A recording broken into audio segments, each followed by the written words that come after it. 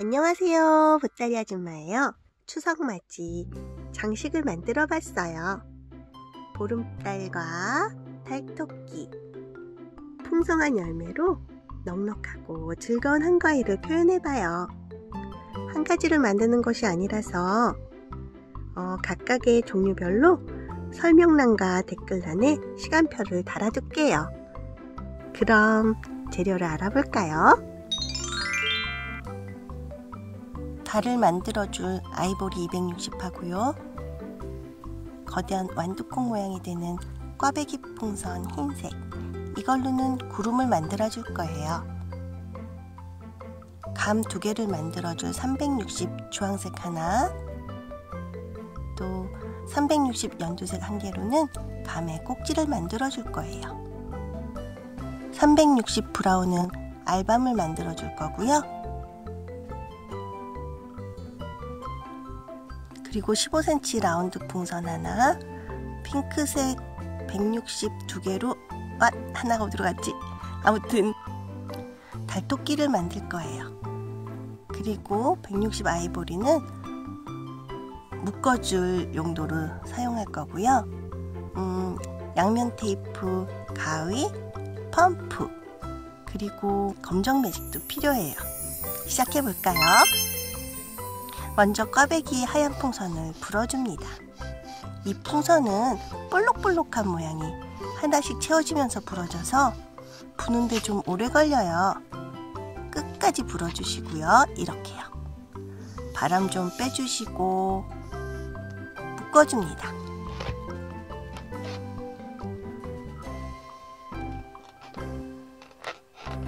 네, 이렇게 묶고요. 그리고 반대편 쪽 끝을 잡아서 이렇게 돌려주세요. 쥐구 쪽이랑 묶을 거거든요. 네, 쥐구랑 같이 묶어주겠습니다. 이렇게 원위되게 묶어서요. 짧아서 잘 안 묶어지는데 꼭 묶어주세요. 그리고 묶은 부분 반대쪽 중심에 여기요. 여기를 중심으로 양쪽을 돌려줄게요. 그러면 반 접힌 풍선이 돼요. 처음에는 빡빡해서 잘 안 돌아가지만 어느 정도 꼬여지면 그때부터는 잘 돌아가요. 이렇게 돌리면 이제부터는 잘 돌아갑니다. 이런 모양이 되면 몇 번 더 돌려주세요. 이런 모양이 되었어요. 위에서 보면 이렇고 옆에서 보면 이렇게 구름 같습니다. 자, 그럼 구름이 완성됐고요. 이제 보름달을 만들어 줄 거예요. 아이보리 260을 불어주세요. 거의 끝까지 다 불어주세요.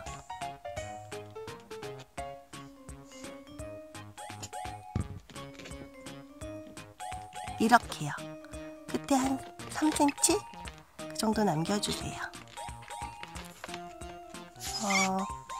쥐구의 바람을 좀 빼주시고요. 쥐구를 길게 남겨서 묶어주세요. 꼭 묶었으면 반대편 자락과 묶어주겠습니다. 아까랑 같은 방식으로요. 여기서 여기를 묶으시는데요. 묶으실 때 쥐구 끝쪽에 묶어주세요. 그러니까 길게 남겼던 쥐구 여유분을 살려서요. 꼭 묶어주시고 이렇게 여유분 있게 묶어주시는 거예요. 이렇게.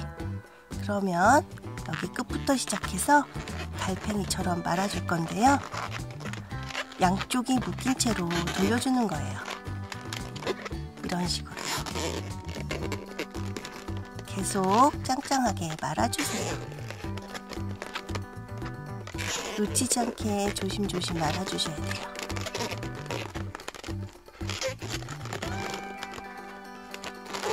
잘 붙들고 끝까지 다 말아주시면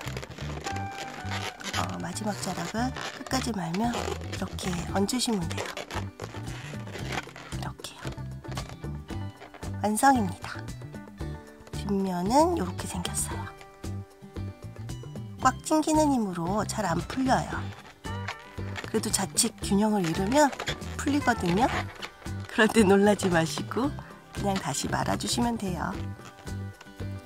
자, 그럼 달을 구름에 얹어볼까요? 이렇게 끼워 넣으면 됩니다. 네, 이렇게요. 구름은 달을 바닥에 세워주는 받침대 역할도 해주는 거예요.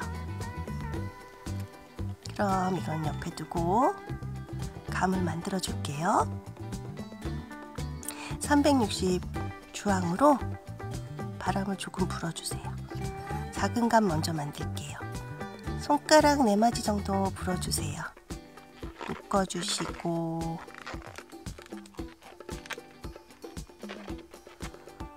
이쪽 꼭지를 여유를 두고 묶을 거라서요.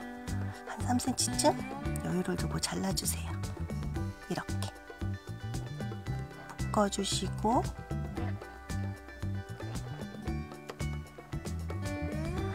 이렇게 꼭지가 생기게 묶어주세요. 이제 360 연두색으로 감 꼭지를 그러니까 재료를 만들 건데요. 가위로 풍선의 옆선을 잘라주세요. 끝까지 양쪽 다 잘라주세요.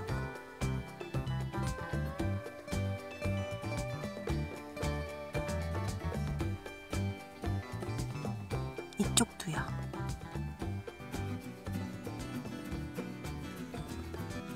끝까지 잘랐으면 둥근 부분은 잘라내시고 또 주입구 부분도 잘라내시고요. 반 접어서 또 잘라주세요. 그러면 이렇게 4개의 풍선 리본이 만들어지는 거예요. 이걸 불어둔 주황색 풍선 주입구에 묶어줍니다. 이렇게 매듭 밑쪽으로 가까이 바짝 한 번만 묶어주세요. 한 개 더 묶어줄게요. 자리를 잘 잡아서 엇갈리게 묶어주세요.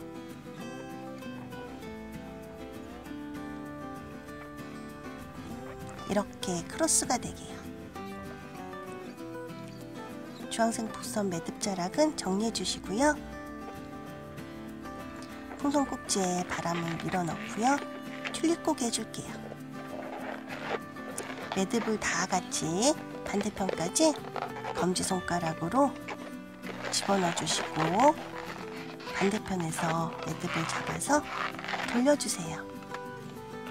아이보리 풍선 좀 잘라서 돌린 부분을 묶어주세요.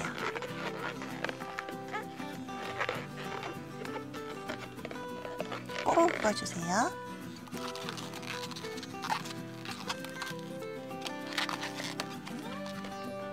이쪽도 매듭 자락은 잘라주시고요. 묶은 매듭들을 잘 밀어서 안쪽으로 숨겨주세요. 이렇게. 그러면 연두색이 이렇게 길게 나오는데요. 끝이 네모나니까 모양은 잘라줄게요.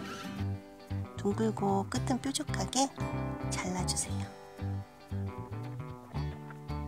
4개 다 잘라주세요.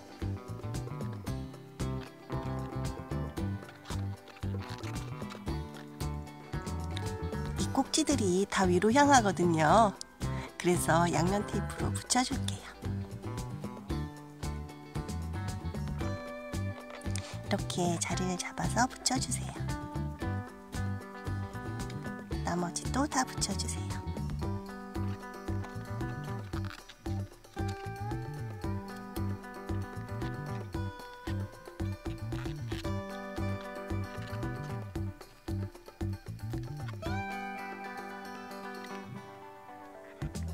완성입니다. 옆은 이렇게 생겼어요. 맛있어 보이죠? 이제 큰 감도 만들어 줄게요. 남은 360 주황색 풍선으로 바람을 불어줍니다. 손가락 마디로 치면 5개에서 6개, 한 8에서 9cm 정도 불어주세요. 묶어주시고 이것도 꼭지를 3cm쯤 남기고 여유있게 잘라주세요. 묶어주세요.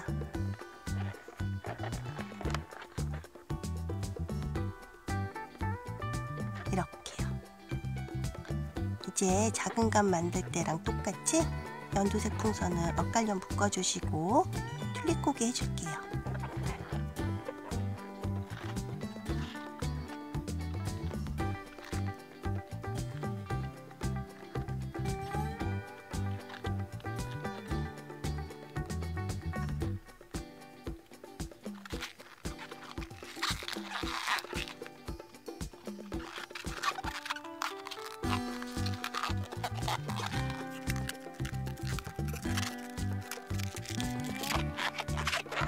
잡은 매듭은 돌려서 160 풍선을 잘라 묶어주세요.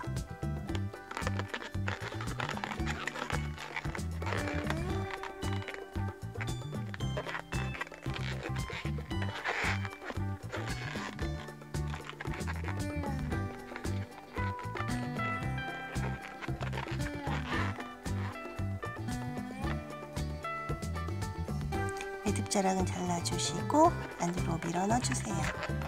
매듭이 숨겨지게요.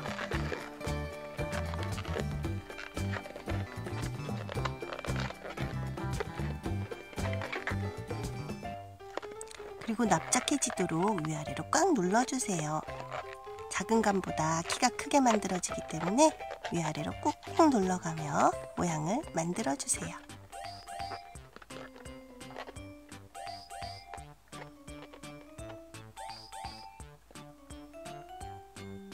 감꼭지 4개 모두 모양을 만들어 잘라주시고 역시 양면 테이프로 붙여줄게요.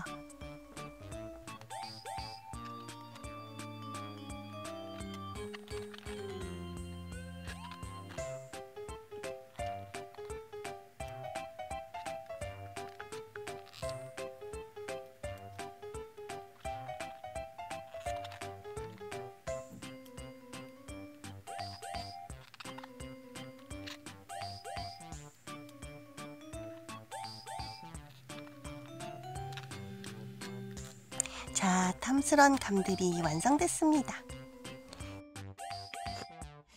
자, 이제 알밤을 만들어 볼게요. 360 브라운으로 작은 방울을 불어주세요. 손가락 2마디 정도 되는 작은 방울을 불어주시고 묶어줄게요.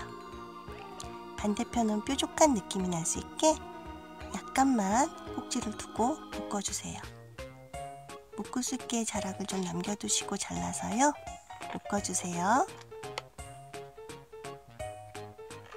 아주 꼭 묶어야 매듭이 작아서 예뻐요.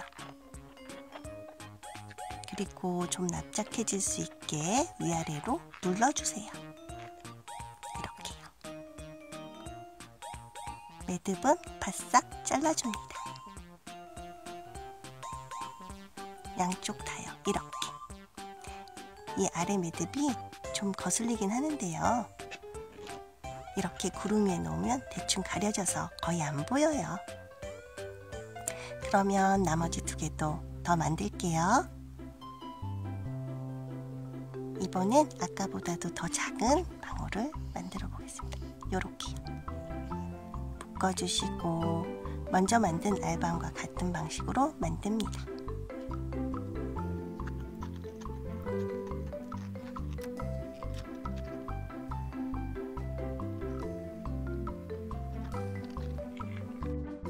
세 번째 알밤은 좀 큼직하게 만들게요. 끝까지 불어주시고 꼭지를 잡고 바람은 약간만 빼주세요. 풍선 끝을 이용해서 한 개라도 위쪽에 매듭이 없게 하려고요. 아래쪽은 매듭 져주시고 역시 눌러주세요. 납작하게 되게요. 매듭은 정리해줍니다. 무늬는 나중에 그릴게요. 이제 토끼를 만들게요. 160 핑크 2개를 모아서 대충 한 10cm 남짓하게 잘라주세요.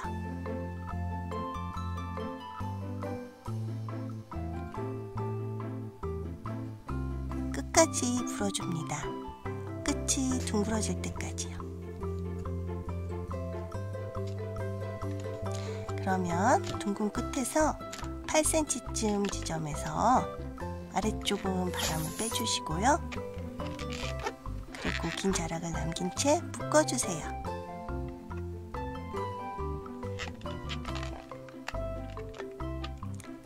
놔두시고 똑같이 한 개를 더 만듭니다. 토끼의 양쪽 귀가 될 거예요.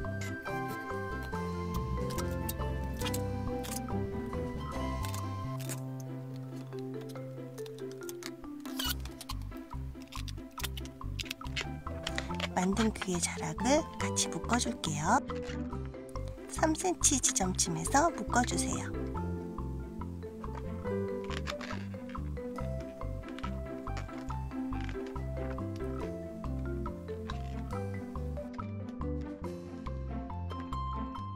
이렇게요. 남은 자락은 잘라줍니다.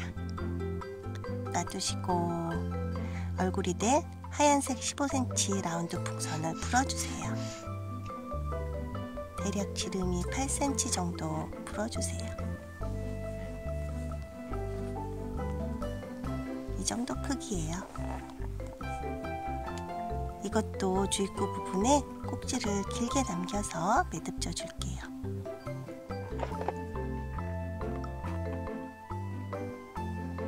이렇게요. 튤립 고기 할 건데요. 먼저 꼭지 쪽으로 바람을 밀어 넣어주세요. 그리고 만들어둔 귀의 매듭자락을 주입구에 걸어주시고요. 검지손가락으로 다 같이 반대편 쪽으로 밀어 넣습니다. 반대편 쪽에서 밀어 넣은 매듭들을 잡아주시고 넣었던 손가락은 조심스럽게 빼내주세요. 아이고 잘 안 빠지네요. 아이고 겨우 뺐습니다.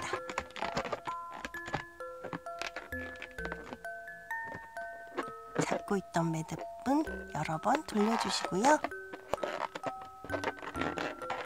160 아이보리 남은 자락으로 매주세요. 잘 감아서 묶어주세요.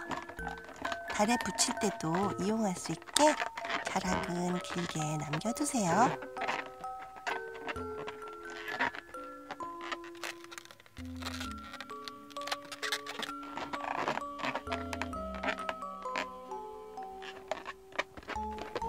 이것도 다른 것들과 마찬가지로 밑에 묶은 매듭은 안쪽으로 숨겨주세요.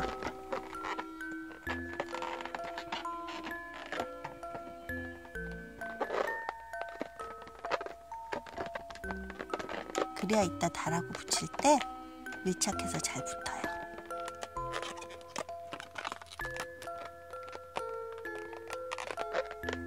이렇게 끈자락은 남겨둬 주시고요. 자, 이제 토끼 얼굴을 그려줄게요. 커다랗고 동그란 눈,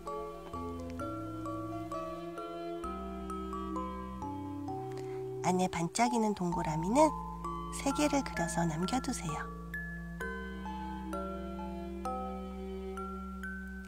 동그라미 밖을 까맣게 칠해주면 반짝이는 눈이 돼요.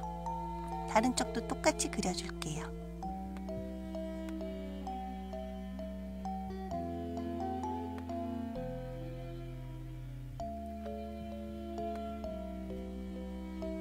활짝 웃는 입도 그려줄게요. 눈과 눈 사이에 윗입술을 휘어진 시옷자처럼 그려주시고요. 활짝 벌어진 둥근 아랫입술도 그려주면 귀여운 얼굴 완성입니다. 알밤도 무늬를 넣어줄게요. 이렇게 밑쪽에 줄을 쭉 그어주시고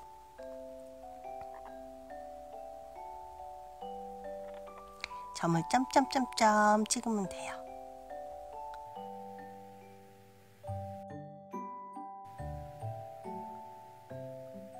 이렇게요. 나머지 두 개도 똑같이 그려줄게요.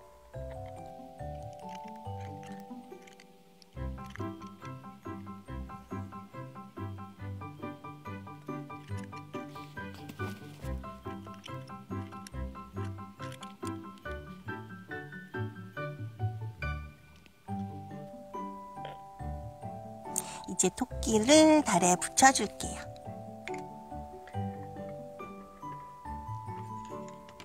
왼쪽 상단 11시 지점쯤 묶어주세요.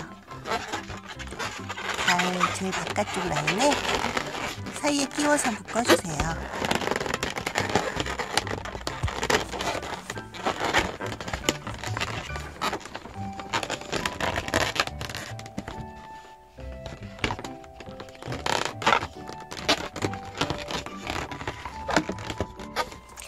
묶다가 달이 풀릴 수도 있는데요.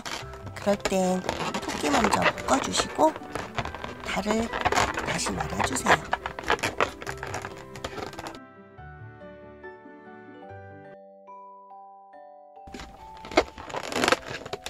이렇게 묶었습니다. 자, 토끼 손을 안 만들었네요. 남은 160 풍선으로 양쪽이 뚫려 있으니까 한쪽은 묶어주시고요.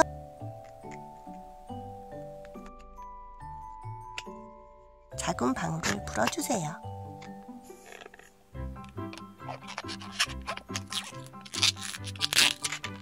손 3마디 정도 크기로 불어주시고 묶어주세요.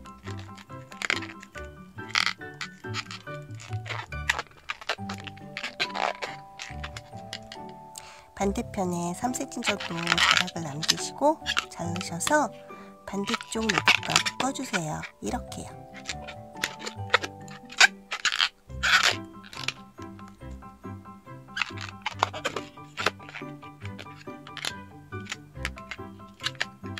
똑같이 하나 더 만들게요.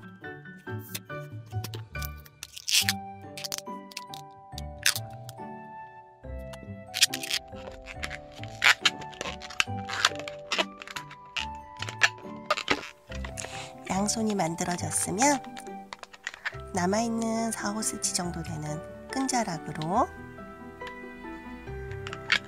양손을 묶어주세요. 이쪽도 묶고 이쪽도 정리해 주시고요. 이쪽도 묶고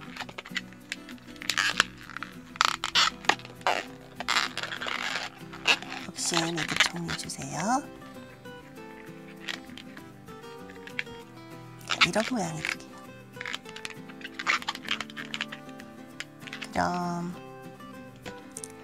토끼의 목 뒤로 끼워서 그리고 양옆으로 다리를 잡아주세요. 이렇게요. 감도 달에 연결해 주기 위해서 밑에 있는 매듭에 남아있는 160 풍선들의 끈자락들로 T자 모양으로 연결해 주세요. 이렇게요. 그래서 달 왼쪽 하단 제일 바깥쪽 라인 사이에 끼워줄게요. 이렇게 끼웠습니다. 뒤로 보면 이렇게요. 앞으로 보면 이렇고요. 네. 이제 알밤들만 넣으면 끝나네요. 알밤의 밑에 매듭은 구름에 가려지게 잘 놔줍니다.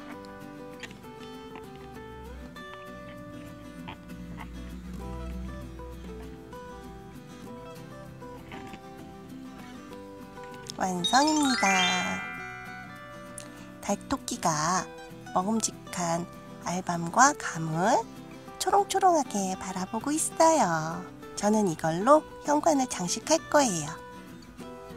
그럼 모두 즐거운 한가위 되세요. 좋아요와 구독 부탁드려요. 안녕. 짠! 이렇게 꾸몄어요. 다음에 또 만나요.